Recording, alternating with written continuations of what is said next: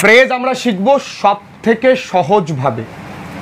Class 8 বলো, 9 বলো, 10 বলো, যদি 8-এর তোমাদের কনসেপশন ফ্রেজের ক্লিয়ার না হয়, তোমরা কিন্তু কখনোই আগামী দিনে কোনো সেন্টেন্সকে তোমরা সিম্পল করতে পারবে না। একই রকমভাবে যেমন আমরা ক্লজ শিখেছিলাম কোনো সেন্টেন্সকে কমপ্লেক্স করবার জন্য, সেই একই রকমভাবে ফ্রেজের তাহলে প্রয়োজনীয়তা আমাকে জানতে হবে। ঠিক আছে, ফ্রেজ আমরা শিখবো আগামী দিনে ট্রান্সফরমেশন অফ সেন্টেন্সেস করতে। ক্লাস 8-এ তোমাদের কি দেয়? ক্লাস 8-এ তোমাদের ফ্রেজ শুধু আইডেন্টিফাই করতে দেয়। এবার একটু মন দিয়ে শোনো, পুরো ক্লাসটা রিল্যাক্স মুডে থাকো, গ্রামার শিখতে পারবো এই মেন্টালিটি আর এই কনফিডেন্স রাখতে হবে যে আমি গ্রামার পারবো অ্যাট এনি কস্ট। ক্যামেরার দিকে নয়, আমার এদিকে তাকাও। ভিডিও অন করা আছে, বিরক্ত করা যত সব। আচ্ছা, তাহলে আমি ফ্রেজের আগে বাংলা মানেটা জানি। ফ্রেজের বাংলা মানে হচ্ছে শব্দগুচ্ছ। কাউকে আমি বলতে বলিনি শব্দগুচ্ছ। এখানে শব্দগুচ্ছ ইংরাজি মানে হচ্ছে গ্রুপ অফ ওয়ার্ডস। কথা বলো না কেউ। শব্দগুচ্ছের ইংরেজি মানে কি বললাম? Group of words. এবার একটু মন দিয়ে শোনো, যার মধ্যে কোনো ফাইনিট ভার্ব থাকবে না। কি থাকবে না? মানে সমাপিকা ক্রিয়া থাকবে না। ফাইনিট ভার্ব মানে আমরা জানি সমাপিকা ক্রিয়া, যা টেন্স অনুযায়ী বদলায়। কেমন? ধরো যদি বলছি আই প্লে, আমি খেলি, আমি খেলেছিলাম, ইংরেজি কি? I played. তাহলে দেখো এই ভার্বটা টেন্স অনুযায়ী বদলেছে, তাই এই ভার্বটাকে বলা হয় ফাইনিট ভার্ব। ক্লিয়ার? এতটুকু বুঝতে পেরেছি যে ফ্রেজ হচ্ছে একটি শব্দগুচ্ছ, ইংরেজিতে বলা হয় গ্রুপ অফ ওয়ার্ডস, যার মধ্যে কোনো ফাইনিট ভার্ব থাকে না। এবং ফ্রেজ এই শব্দগুচ্ছ 3 রকমভাবে কাজ করে। কখনো বাক্যে অ্যাডজেক্টিভের মতন কাজ করে, যেটাকে আমরা অ্যাডজেক্টিভ বলতে পারি। কখনো বাক্যে অ্যাডভার্বের মতন কাজ করে, কখনো বাক্যে নাউনের মতন কাজ করে। যখন অ্যাডজেক্টিভের মতন কাজ করবে তখন তাকে অ্যাডজেক্টিভ ফ্রেজ বলা হবে। যখন অ্যাডভার্বের মতন কাজ হবে তখন তাকে অ্যাডভার্ব ফ্রেজ বলা হবে। যখন নাউনের মতন কাজ হবে তখন তাকে নাউন ফ্রেজ বলা হবে। সবার এই নাউন ফ্রেজেই সমস্যা, সবাই নাউন ফ্রেজটা বের করতে পারে না। কিন্তু after this class you'll all be able to find out where noun clause lies on. কোথায় noun clause রয়েছে প্রত্যেকে পারবে, and you have to be certain about it. চলো প্রথমে করব আমরা কি?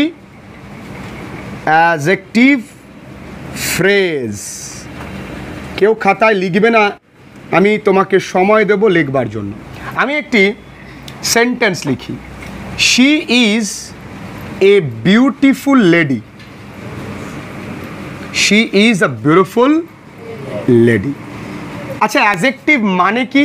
যেটা নাউনের দোষ, গুণ, অবস্থান ইত্যাদি বোঝায়। এটা আমরা ছোটোবেলা থেকেই শিখে আসছি, কিন্তু একটু ম্যাচিওর বয়সে আমরা কি করব, যে এই নাউনটা কেমন সেটা জানবো। এখানে she is a beautiful lady, বলো তো এখানে নাউন কোনটা? না, এখানে নাউন হচ্ছে লেডি। দেখো এখানে রনিতা নামে একটা মেয়েও লেডি হতে পারে, তাই না? রিম্পি নামে একটা মেয়েও লেডি হতে পারে, কিন্তু ওই মেয়েটির মধ্যে এই মেয়েটির একটা আলাদা অ্যাডজেক্টিভ রয়েছে। কি? সে বিউটিফুল। তাহলে অ্যাডজেক্টিভটা কি এইখানে? তাহলে কাকে ও গ্লোরিফাই করছে? এই লেডিটাকে। এই নাউনটাকেও কিন্তু একটা শব্দ দ্বারা গ্লোরিফাই করছে। এটা কিন্তু কেবলমাত্র adjective, not adjective phrase. Phrase মানে আমি কি বলেছি? শব্দ গুচ্ছ। তাহলে পরের বাক্যটা এমন লিখি, she is a lady of beauty. তাহলে দেখো, একটু লক্ষ্য করে দেখো এই জায়গাটাতে এই লেডিটা কেমন, তার জন্য দুটো শব্দ আনা হয়েছে। কেমন? Of beauty. এই বিউটিফুলটাকে ভেঙে আমি কটা শব্দ এনেছি? শব্দগুচ্ছ। আমার হাতে একটা রাখি থাকলে সিঙ্গেল রাখি, এখানে রাখি গুচ্ছ বলা যেতে পারে। অনেকগুলো দুটো থাকলেও তাই বলা যাবে। তাহলে লেডি অফ বিউটি। লক্ষ্য করে দেখো এর আগে কি আছে? একটি নাউন আছে। আর এখানে শুধু অ্যাডজেক্টিভের ক্ষেত্রে পরে কি থাকতো? নাউন। আর অ্যাডজেক্টিভের ফ্রেজে আগে নাউন আছে। যদি আরেকটা এরকম বলি, she is a girl of bravery. সে একটা মেয়ে কেমন? অফ ব্রেভারি মানে কি? সাহসী। তাহলে এটা কি? Adjective phrase. ক্লিয়ার? আরও ক্লিয়ার করবার জন্য আমি এখানে কিছু এক্সাম্পল দিচ্ছি, তারপরে তোমরা খাতায় অবশ্যই নোট ডাউন করবে। দেখো, যদি বলি it is a golden pen, ইহা একটা সোনালী পেন, তাহলে পেনটা কেমন? তাহলে এটা কেবল অ্যাডজেক্টিভ না। যদি এরকম বলি it is a pen made of, তাহলে এই গোল্ডেন কথাটিকে ভেঙে আমি কি করলাম? তাহলে দেখো, এই মেড অফ গোল্ড শব্দগুচ্ছের আগে কি আছে? একটা নাউন। পেনটা কি? নাউন। তাহলে এটা কি? Adjective phrase. Is that clear? এরপরে আমাদের কোশ্চেন ব্যাংক থেকে প্র্যাকটিস করতে করতে দু একটা বাঁধবে, এটা নিশ্চিত থাকো। সেই বাঁধা জিনিসটাকে শেখাটাই প্র্যাকটিসের মূল কাজ। আমি পুরোটাই পারবো, শেখার পর তা হয় না, তাই না? দু একটা বাঁধবে, আর সেটাই তোমাকে মনে রাখতে হবে। ঠিক আছে, আরও একটা দিচ্ছি, দেখো, it is a chair made of wood, তাহলে চেয়ারটা কি দিয়ে তৈরি? তাহলে মেড অফ উড, এছাড়া এটা আসলে কি ছিল? উডেন চেয়ার, তাহলে এটা adjective phrase. Is that clear? বুঝতে পেরেছো? Yes or no loudly? Very good, লিখে নাও খাতায়। এবার আমরা যে ফ্রেজটা শিখবো সেটা হচ্ছে অ্যাডভার্ব ফ্রেজ। অ্যাডভার্ব ফ্রেজ জানার আগে তোমরা একটুখানি মৌখিকভাবে জেনে নাও যে অ্যাডভার্ব বেসিকলি, নট বেসিক্যালি, হ্যাঁ, it should be pronounced as basically. ক প্রকার হয়? 4 প্রকার। আমরা জানি time, place, manner and frequency. কিন্তু এছাড়াও আরো 3 প্রকার আছে, সেটা হচ্ছে কজ এফেক্ট। কি আছে? Cause effect, degree, interrogation. ঠিক আছে, আরেকটা কি বলো? ও 4 3 7 তো হয়ে গেল। তো এই দুটো হচ্ছে, এই 3টে এক্সট্রা, কজ এফেক্ট, ডিগ্রি আর ইন্টারোগেশন। এই টোটাল 7 প্রকার, যেগুলো কিনা এখান থেকেই তৈরি হয়েছে। তোমরা মূলত এই 4টে মনে রাখলেই হবে, কিন্তু ফ্রেজ শেখার ক্ষেত্রে 3টেই যথেষ্ট। কোনটা? Time, place, manner. অ্যাডভার্ব শব্দটাকে একটু ভালো করে লক্ষ্য করে দেখো। অ্যাডভার্ব মানে ভার্বের সঙ্গে দেখো কিছু একটা অ্যাড হচ্ছে, তার মানে যে শব্দটি ভার্বের সময় কি বলে দেয়, ভার্বের স্থানটা কি বলে দেয়, আর কাজের ধরনটা বলে দেয়, তাকেই বলা হয় অ্যাডভার্ব। তাহলে ফ্রেজ কি হবে? শব্দগুচ্ছ হবে। যদি এরকম বলা হয় হি walked in a slow manner, তাহলে সে ধীরে ধীরে হাঁটে। এই ইন আ স্লো ম্যানার আসলে কিন্তু স্লোলি, তাই না? এই স্লোলি শব্দটাকে আমি শব্দগুচ্ছে পরিণত করেছি, তাহলে এইটা কি হলো? Adverb phrase. লক্ষ্য করে দেখো, এই শব্দগুচ্ছের আগে একটি ভার্ব আছে, আর আগে শব্দগুচ্ছের আগে একটি নাউন ছিল। এই শব্দগুচ্ছের আগে কি আছে? তাহলে এটা কি ম্যানার বোঝাচ্ছে? তো এবার বোঝাবে time. He was waiting for me at that moment. তাহলে এখানে শব্দগুচ্ছটা কি? অ্যাট দ্যাট মোমেন্ট, তাই না? এই অ্যাট দ্যাট মোমেন্টের আগে লক্ষ্য করে দেখো একটা ভার্ব আছে। ক্লিয়ার? এরপরে দেখো, একটু লক্ষ্য করে নিই আমরা। তাহলে এটা গেল কি? টাইম গেল। এবার place. He stood across the road, সে রাস্তার ওপারে দাঁড়িয়েছে। তাহলে কোথায় দাঁড়িয়েছে? এটা অ্যাক্রস দ্য রোড, এটা কি? দ্য জায়গা বোঝাচ্ছে। তাহলে কি হবে? এইটা একটা প্লেস হবে। তাহলে কি কি বোঝাবে? ম্যানার বোঝাবে, টাইম বোঝাবে, আর প্লেস বোঝাবে। তাহলেই সেই শব্দগুচ্ছটাকে বলবো আমি কি? অ্যাডভার্ব। একদম ডেফিনেট, গ্রামারটাকে সহজভাবে নিতে শেখো। Don't try to make them complex. At the same time you have to take all the grammatical rules and formula very simply. পারবে করতে easily? Yes or no?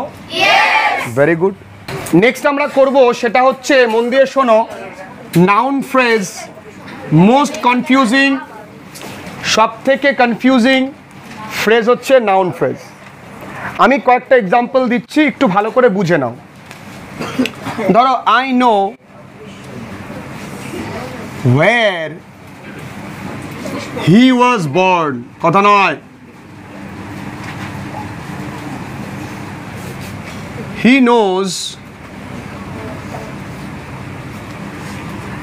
What my name is. এই দুটো একটু কঠিন। দেখো I know where he was born, তাহলে এই কথাটার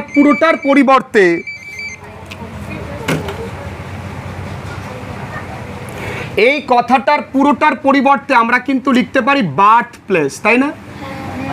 এই বার্থ প্লেসটাকে ভেঙে আমি কি করলাম, কোথায় ও জন্মগ্রহণ করেছে, ওয়্যার হি ওয়াজ বর্ন।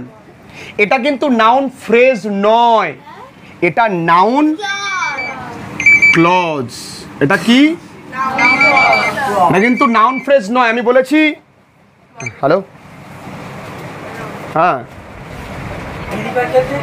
এই চুপ কর।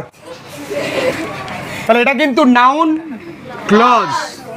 আমি বলেছি যে ফ্রেজের মধ্যে ভার্ব থাকে না, তাই তো?